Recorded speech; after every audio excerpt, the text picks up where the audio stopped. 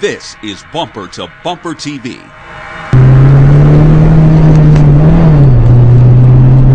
Two, 4, 6, 8 is the combination that appears to be the driving force behind the latest edition of the Hyundai Genesis Coupe.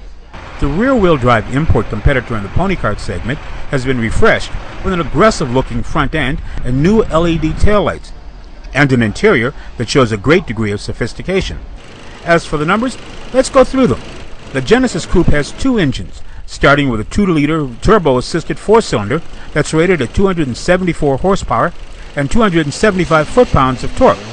If that isn't enough, then there's a 3.8-liter V6 delivering 348 horsepower and 344 foot-pounds of torque. That's enough to push you into the seat. Both engines can operate on regular or premium fuel. But what is a car without a transmission to match it? If you opt for a manual, then there's a 6-speed gearbox, and the automatics come with an 8-speed transmission with paddle shifters. So what does this mean in terms of driving experience? Very responsive though.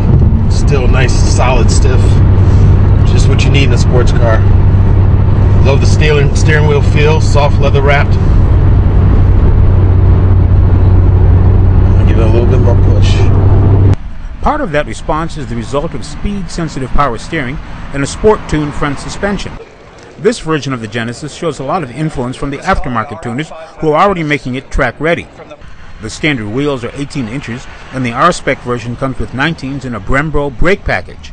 If there's any shortcoming, it's the exhaust note, or more accurately, the lack of a deeper, more resonant sound. After all, if this is going to compete against other sports performance coupes, then why not sound like one right out of the factory? This is Greg Morris.